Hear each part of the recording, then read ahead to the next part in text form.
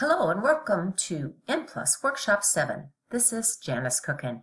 In this workshop, I will provide examples of how Mplus can be used to support a variety of analytic techniques using multiple groups. There are two main areas of multiple group analysis. One is testing for measurement and variance of a latent variable measurement model using multiple groups. Measurement invariance is essential to using a measure across groups or across time. And there are four main categories of measurement invariance, which I will talk about a little bit later. The other is testing for differences in results by group, basically looking at using the group variable within the analysis. So before we say anything more, just to make sure we are know what we're talking about, we need to know the group variable or latent variable representing group. So this is not a place where you can incorporate this with some sort of analytic technique where you're defining a group variable. So the group variable needs to be known. You need to be able to use dummy coding to support the analysis. Most of the time in this group setting, we will be talking about analysis with two groups. But most of the time, you can extend that to comparing to more if you compare them two at a time. Here are some of the resources I'll be using this week.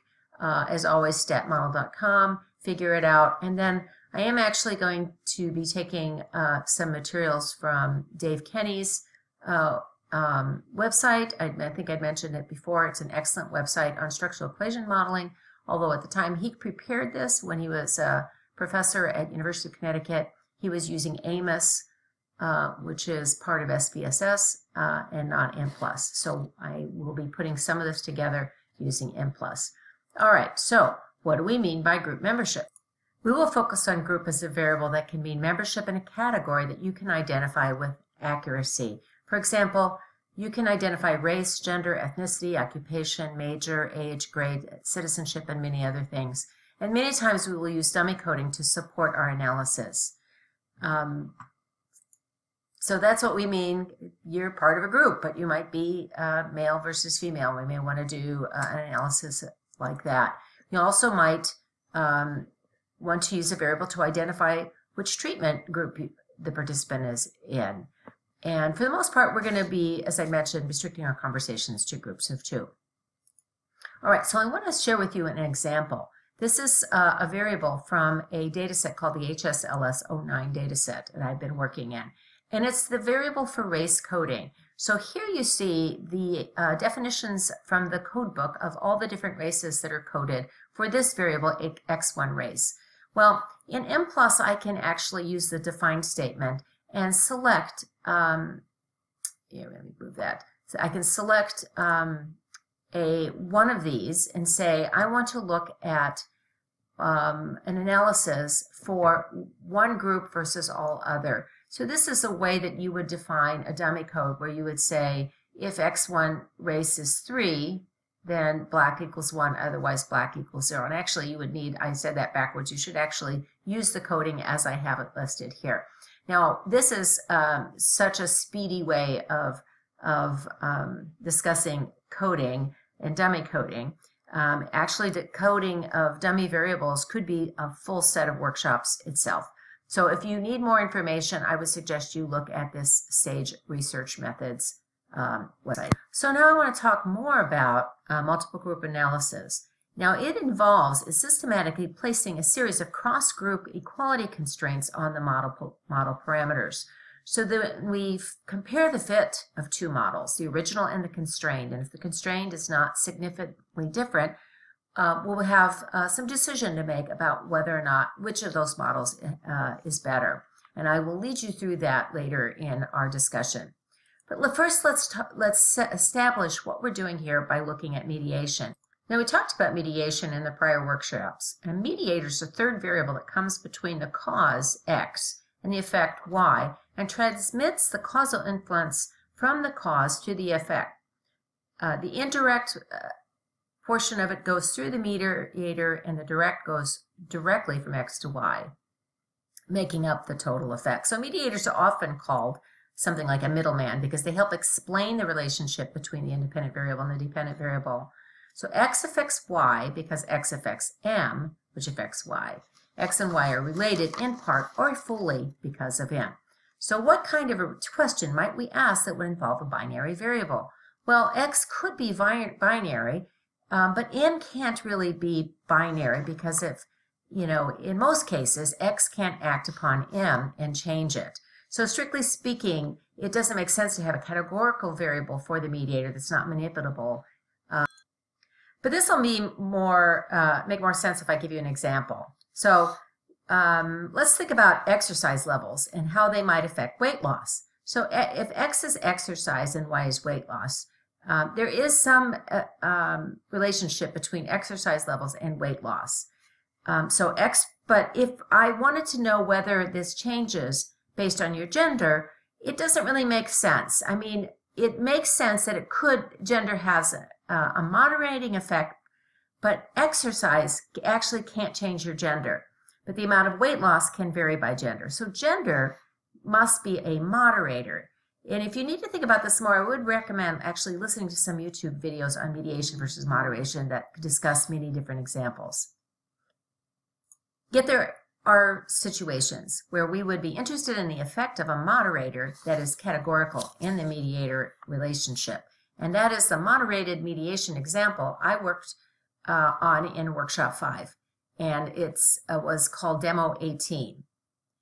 All right, so here's the diagram representing Demo 18, where this is from the HSB dataset, where we have test scores, and the question, I think it's slightly different here, but the basic setup is the same. How does math affect a reading? So as students score on math have some sort of an effect on reading, and is that mediated through social studies?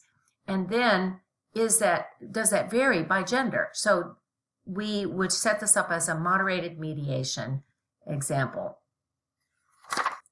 So the question is the effect of math ability on reading ability, which is mediated by social studies, also moderated by gender? So that's the type of question that we'll be looking at again this week. But I want to talk about another application of multiple groups, and that is invariance. So what is invariance, and why is invariance so important? So first of all, invariance means the measurement instrument does not vary across groups or across measurement occasions, and that is why it is called invariant. Now, it's very unfortunate that we are using this term invariant because it is not really that easy to understand. Invariant, non-invariant, variant. Well, invariant means it does not vary, and I didn't make this up. A lot of these terms in measurement and statistics are a little bit tough. But if you start to use it, I'm sure you'll be able to manage just fine. So here's an example. Here are two images of two different 12-inch rulers. It's hard to show this on PowerPoint, but these are not the same. So let's say I gave you instructions to measure some fabric, and let's say you were making masks.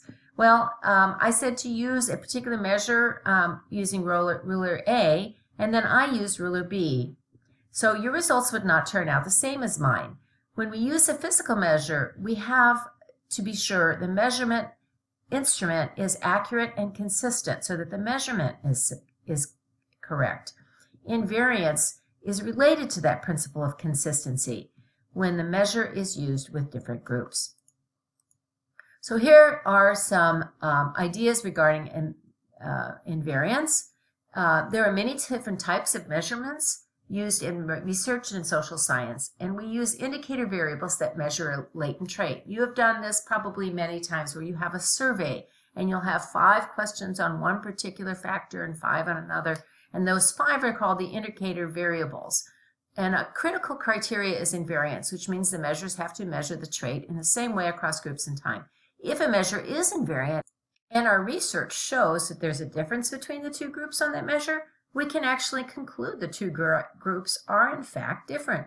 But if the measure is not invariant, the two groups may be exactly the same, but the measure is not functioning consistently. In fact, if the measurement instrument is not invariant, it is biased. And if you use a biased instrument, your results are also biased. Now I said something very quickly and I did not explain it. I said something about the same set of factor loadings. Well, invariance has different levels. Let me show you this next slide. This is how invariance is defined in terms of factor analytic terms. It can go from the least constrained model, which is called configural invariance, which means the model specifications are equal across groups. And that means that the factors, the same indicator variables load on the same factors across all groups, but the loadings might be different. Then you can move up towards where your loadings could be equal across group. You might even have some variant of this, where some of the loadings are the same and some are not. Then you might also constrain the intercepts to be equal across groups. And then the strict or strong measurement invariance is when everything is constrained across groups. I highly recommend you take the time to consider invariance in your work. I also recommend you use some of the resources I provide to learn more about its meaning. But for now, I'm going to share with you how you can test for invariance using Mplus for a few different examples. This week, we're going to be using 4 different demo sets, and I'm going to call them demo sets because they actually have multiple cases within each set. We're going to use something called a grouping statement to specify that the variable that indicates grouping is whatever it is that we're defining. And the model statement then specifies the model for the first group and subsequent group. Subsequent model statements are used to indicate any differences in the model that should be estimated for other groups. So our 4 demos are first demo 18. I just called it demo 18 because it has the similar mediation and moderation example as we used in workshop 5. Demo 23 then following the other sequence. We've had 22 demos so far. We are going to do a similar problem, but we are using we're going to show mediation using the grouping variable instead of using the model structure and interaction. Then we're going to go to demo 24. This is the NEF example from David Kenny's website, Testing Invariance. And he used Amos, and that there's a pretty big difference between Amos and Mplus. But for the 3 examples I do, the outcome decision is the same between what the decision is that my work shows versus his work shows on the website. And finally, I have an example of testing measurement invariance using something called a configural command. And I just want to show that very quickly, just so that you're aware that it exists. So once again, if you have any questions, please contact me, and I'd be happy to work with you on Mplus. And thank you for your attention. And now it's time to run Mplus.